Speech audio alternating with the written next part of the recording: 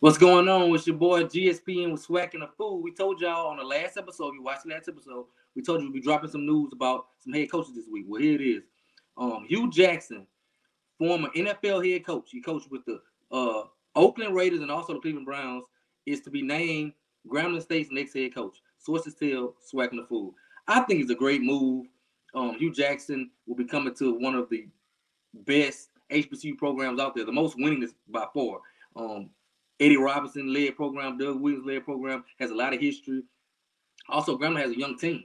Grambling has a really, really young team. He'll come in and be able to put his mold on that team. I think it's great for the SWAC also, just to have a former NFL coach now leading a SWAC program where you now have Deion Sanders and those kind of things bring attention. So Hugh Jackson will just bring more light to the SWAC, I believe. So I think it's a great situation down there at Grambling he's walking into. I think he was just ready to get back to HBCU football. He's now the current OC at Tennessee State with Eddie George. So I think he just wanted to get back and run his own program. It was rumored that he was interested in Southern University program as well, but they went a different direction. So now he gets his chance to lead Grambling State program. It's a historic program in the SWAC. I think he'll do well. I think it's big for the SWAC. I'm excited. It'll be a fun year this year.